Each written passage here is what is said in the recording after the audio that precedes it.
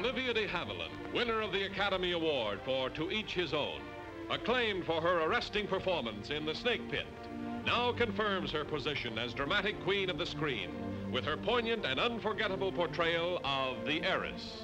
Co-starring with her is Montgomery Clift, whose phenomenal rise to stardom in Red River has made him the most sought-after young actor on the screen.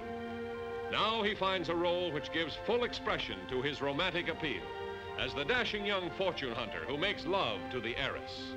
With them, Ralph Richardson, one of the world's great names of stage and screen.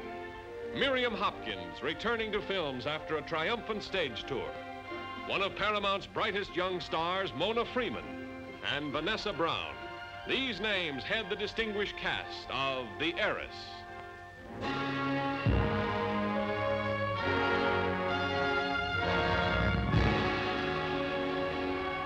His warmth of human understanding, his sure sense of dramatic values have made William Wyler's name on a motion picture the guarantee of great and enduring entertainment.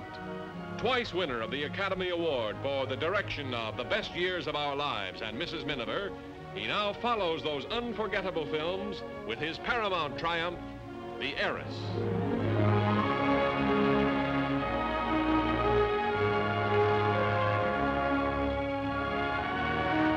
One of the outstanding Broadway stage hits of the decade, The Heiress was adapted from Henry James' penetrating novel of a woman who cast aside all the conventions she lived by to hold the man she wanted.